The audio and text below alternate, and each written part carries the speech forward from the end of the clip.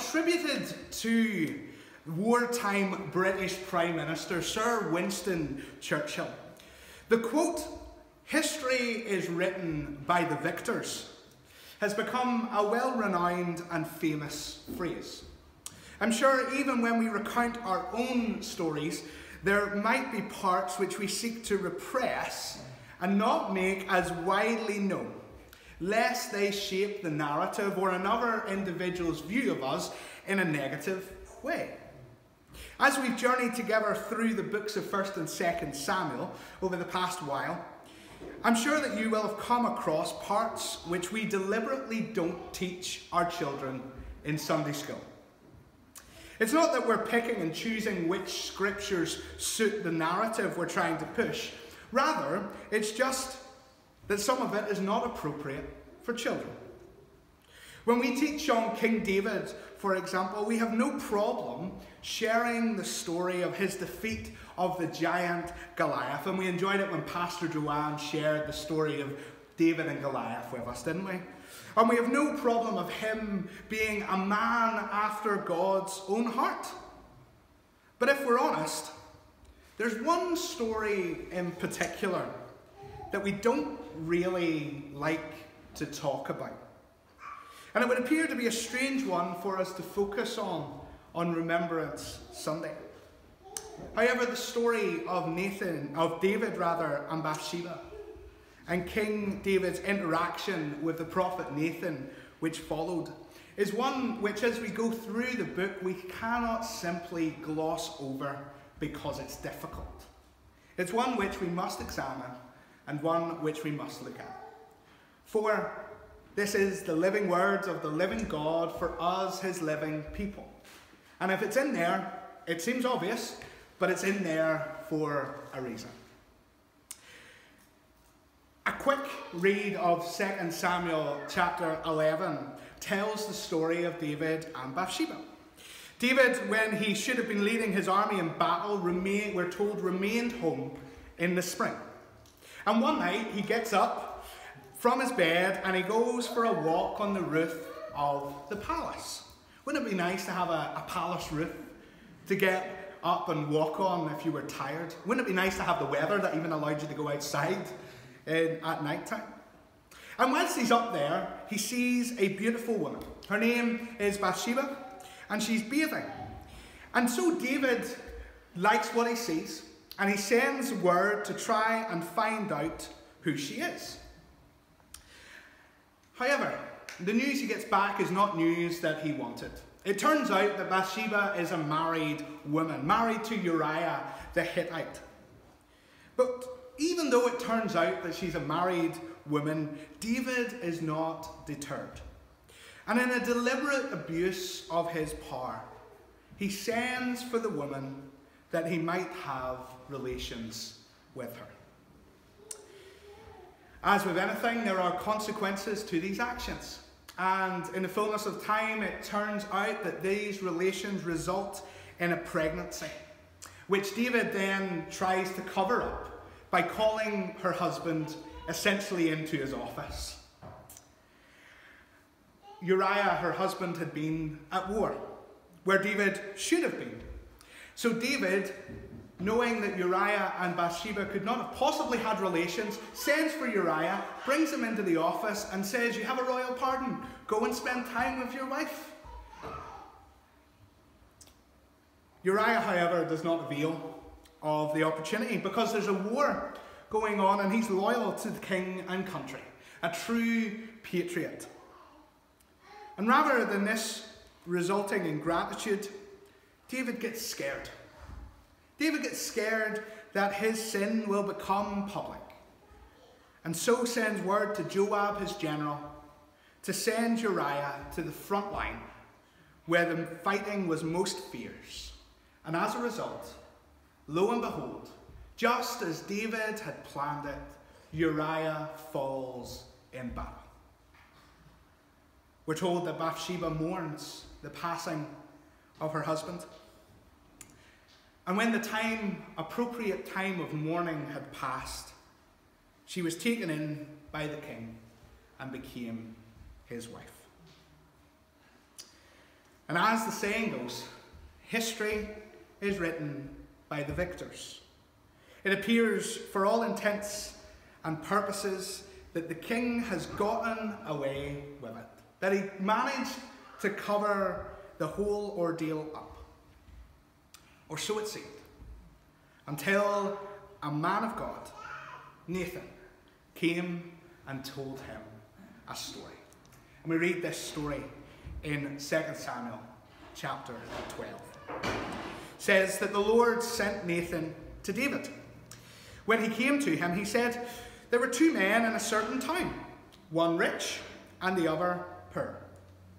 The rich man had a very large number of sheep and cattle, but the poor man had nothing except one little ewe lamb he had brought. He raised it, and it grew up with him and his children. It shared his food, drank from his cup, and even slept in his arms. It was like a daughter to him." Now, a traveller came to the rich man, but the rich man refrained from taking one of his own sheep or cattle to prepare a meal for the traveller who had come to him.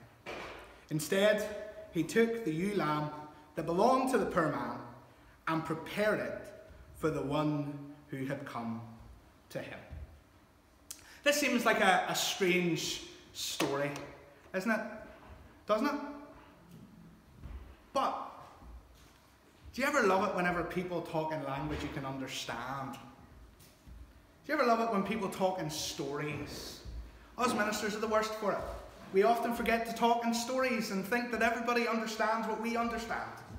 And then we get frustrated that they don't understand what we understand because we never properly explained what we understood in the first place. So how could they possibly understand what we understand?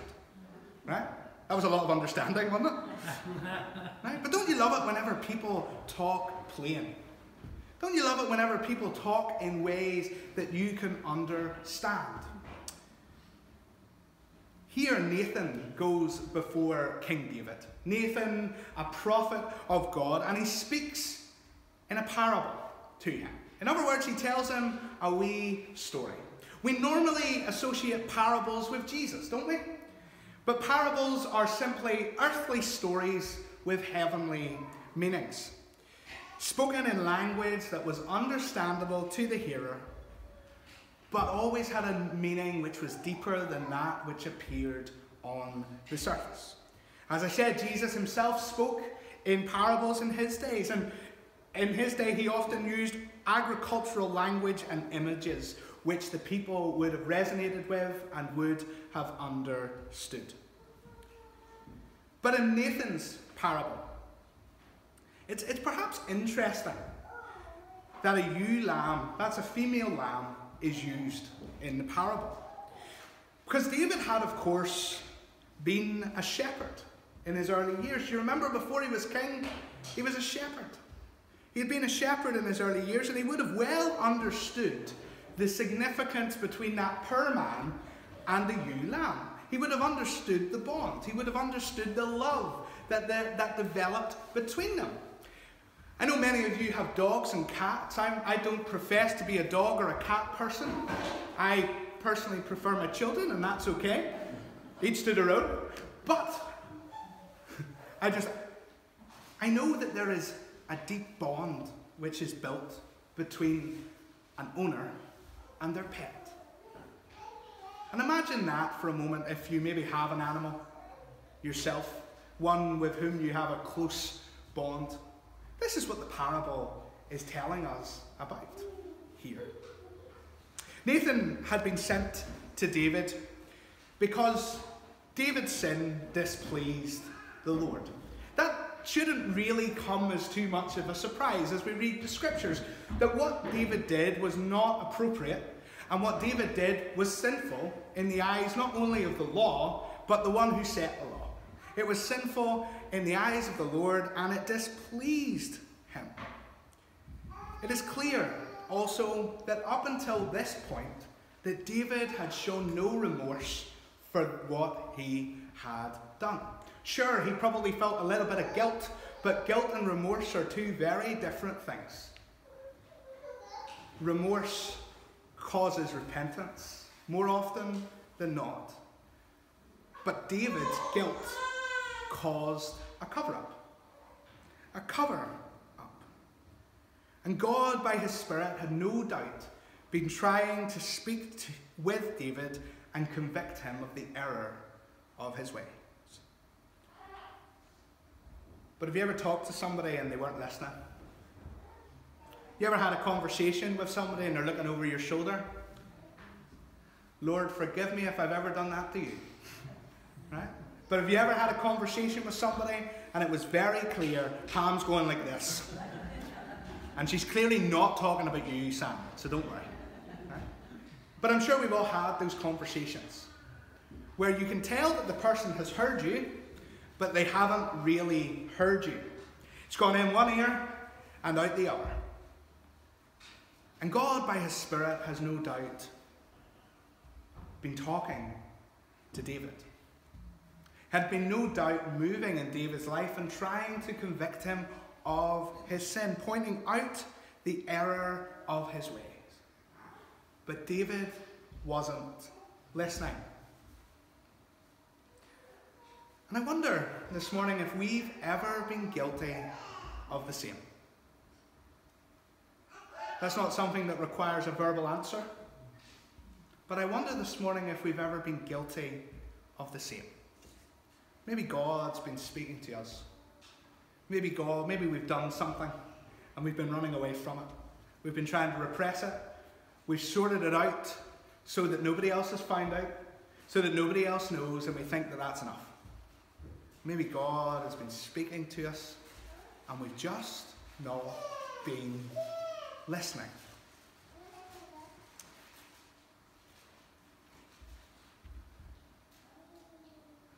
God's ways are perfect. And God didn't revert to plan B because God doesn't need a plan B.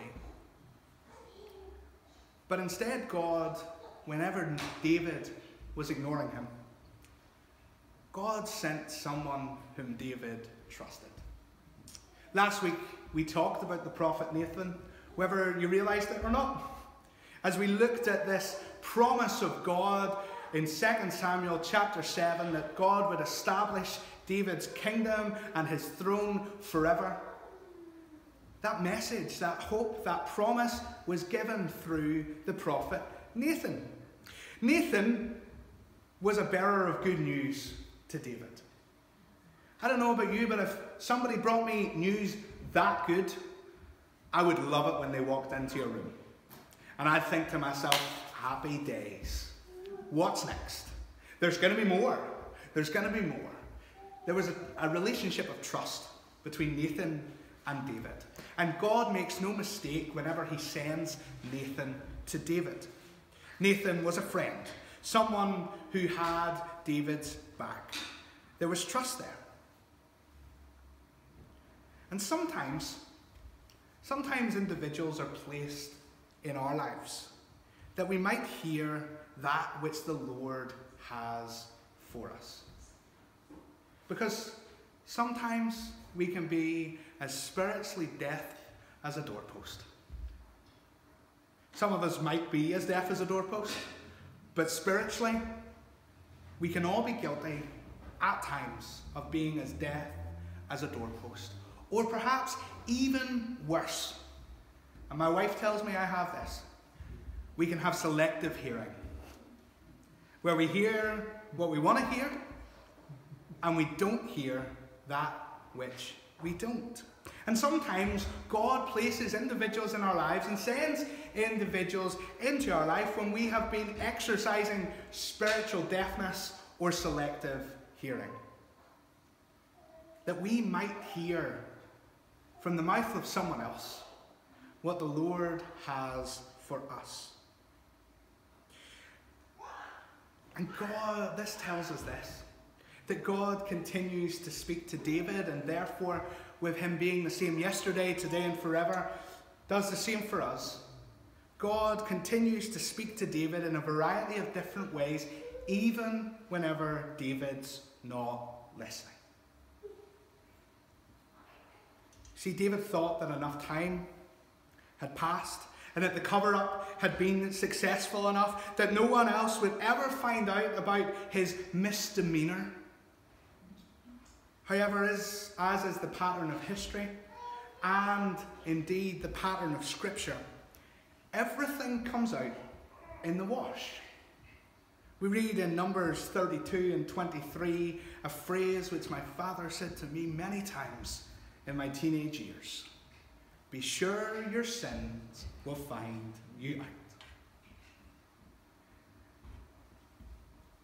And this morning, if you're exercising selective spiritual hearing, maybe you need to be reminded this morning that there's no transgression, there's no sin too big that God will not forgive a truly repentant heart for. But maybe we also need to remember that a heart that remains unrepentant and tries to bury and refuses to address sin begins to build a barrier between a holy God and an unrepentant son or an unrepentant daughter. On the one hand, there's no sin too big that God will not forgive a truly repentant heart.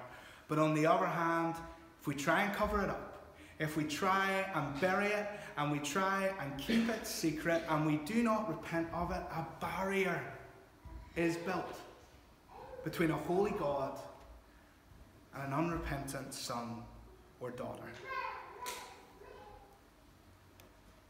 What are we carrying? And I deliberately don't say you, because the Lord speaks to me as well. What are you and me? What are we carrying round with us this morning that we need to lay at the feet of Jesus? What are we carrying this morning that we need to put down? What are we carrying this morning, or covering up, or burying deep down, that we just need to come before a gracious God and repent of?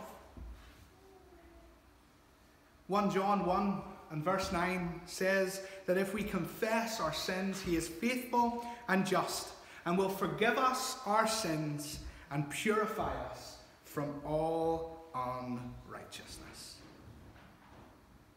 Burying sins not repented of leads to spiritual wilderness and loss of intimacy with Creator God.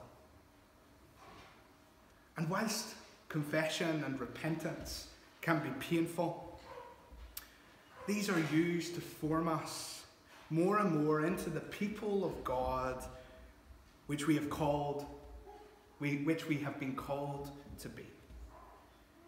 Imitators of Jesus, the author and perfecter of our faith.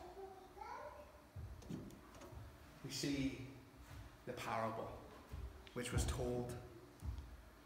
And next, we see the pronouncement. We're told that David burned with anger against the man and said to Nathan, "As surely as the Lord lives, the man who did this must die." It's very emphatic, isn't it? There's not much wiggle room there. Then we're told that he must pay for that lamb 4 times over, which we're told in the book of Exodus is the payment which must be paid. He must pay for that lamb 4 times over because he did such a thing and had no pity. Nathan, a trusted friend, has come and he's spoken a parable to his friend King David. But what happens here is this. David takes this parable literally. He takes the parable literally. You see, David, as the king, he would have been used to people coming to him with judicial matters. The king was the justice system. The king was the justice system, and so whenever somebody came with a story like that, David's automatic presumption was that he needed to cast some form of judgment. And his judgment is emphatic. His judgment is clear. This man must die. There's no wiggle room, as we said. And my kid found that hilariously funny. But David, when this is brought before him, he clearly and quickly identifies that there is one man who is in the wrong and another who has been wrong. And he makes a judgment very quickly. A judgment which far exceeded the crime which had been committed. Because the crime here was theft.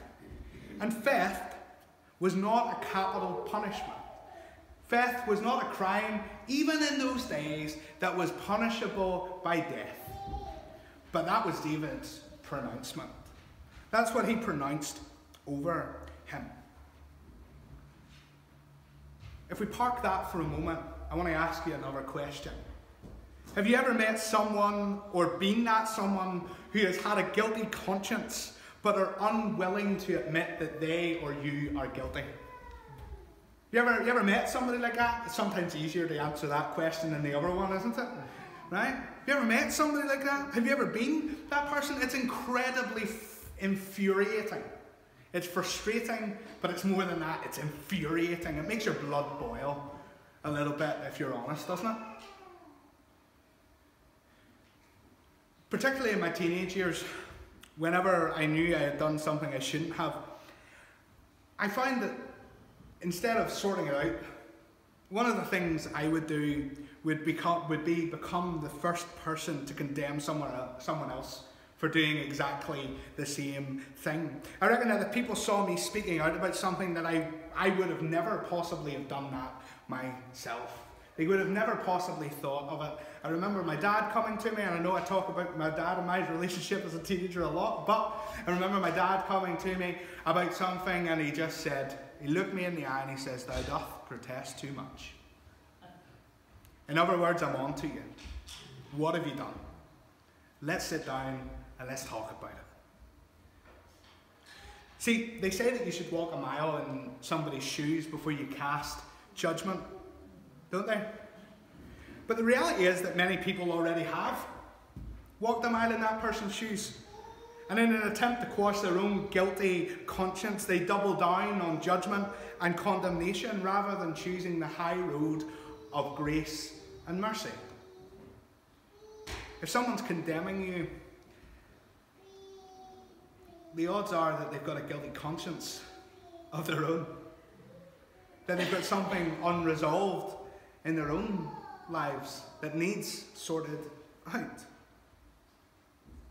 After all, if God can forgive the unforgivable in us, surely we should be a people who extend similar grace and love to those around us who are truly sorry and repentant for what they have done.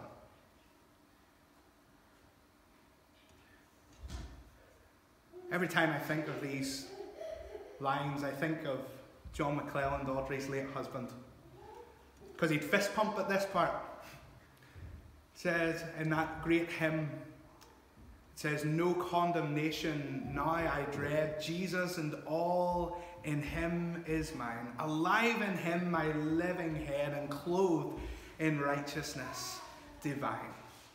When we have no condemnation against us, it's very difficult to condemn somebody else.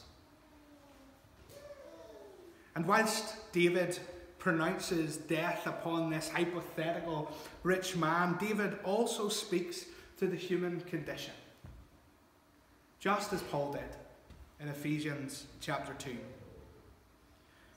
where in verses 3 to 5 he says, "All of us also lived among them at one time, gratifying the cravings of our flesh and following its desires and thoughts. Like the rest, we were by nature deserving of wrath. But because of his great love for us, God, who is rich in mercy, made us alive with Christ, even when we were dead in transgressions. It is by grace you have been saved." Where David declares death over the rich man, God, through Nathan, hits him square between the eyes, just as David had Goliath the giant. For we read the prognosis. "Then Nathan said to David, 'You are the man. You are the man. This is what the Lord, the God of Israel, says. I anointed you king over Israel, and I delivered you from the hand of Saul. I gave your master's house to you and your master's wives into your arms. I gave you all Israel and Judah. And if all this had been too little, I would have given you even more. Why did you despise the word of the Lord by doing what is evil in his eyes? You struck down Uriah the Hittite with the sword and took his wife to be your own. You killed him with the sword of the Ammonites. Now, therefore, the sword will never depart from your house, because you despised me and took the wife of Uriah the Hittite to be your own. Alexander Maclaren, who was a great preacher of old, once said that God accuses us and condemns us one by one, that he may save us one by one. David's sin could not be confessed in a general sense. It needed to be specifically called out and specifically repented of before the Lord. Because the reality is that there is a big difference between generally saying sorry to someone and actually saying what you're sorry for. Just in the same way that there is a big difference between saying I love you and saying I love you because. There's a big difference between saying I have sinned and actually naming that sin before the Lord and confessing it to a trusted confidant or accountability partner. You see, we must not forget, whenever we look at this passage, that God had established for David a kingdom. He had delivered him. He had given him. He had made him ruler over the nation. And yet, in David's humanness, whether he said it this way or not, it still wasn't enough for him. It still wasn't enough. You can almost hear the strain in God's voice, can't you? You can almost hear the strain in God's voice whenever he says, if all this had been too little, I would have given you more. If all this had been too little, I would have given you more. David's actions, his sinful actions, they were forgivable. And they were forgivable because of the graciousness of God. But the cover-up, the lies, and the lack of gratitude towards a faithful God stood in the way of David's forgiveness. And that begs the question for us. And I know this morning we've been jumping here and we've been jumping there, and there's been lots of questions and there's been lots of internalizing of answers. But I wonder this morning, what is standing in the way? And in this case I will say you, because it's personal. What is standing in the way of you experiencing the fullness of the blessing that God has for you? Is it pride? Is it ego? Is it an unrepentant heart? Is it embarrassment? Is it shame? Is it guilt? Is it an unwillingness to let go? Is it unforgiveness? The list could go on. And only you know the answer for you. And as I was reflecting, even this morning when going over this, I knew there was something I needed to sort out. And there was something that I needed to hand over. Something that was standing in the way of me experiencing the fullness of the blessing which God had for me. Because for Sammy, God has a Sammy-sized blessing. And for Pam, he has a Pam-sized blessing. And for Ida, he has an Ida-sized blessing. And so on and so forth. My blessing is no greater than your blessing, but your blessing is unique to you, and mine unique to me. And the one thing which binds it all together, is the once for all sacrifice which Christ made so that we could be free. You are the man, the Lord said through Nathan. The only thing standing between you and intimacy with God is you. Jesus paid it all. He made relationship, forgiveness, and intimacy possible. So what's standing in the way? And quickly, as we close this morning, you're maybe thinking, what on earth has this got to do with Remembrance Sunday?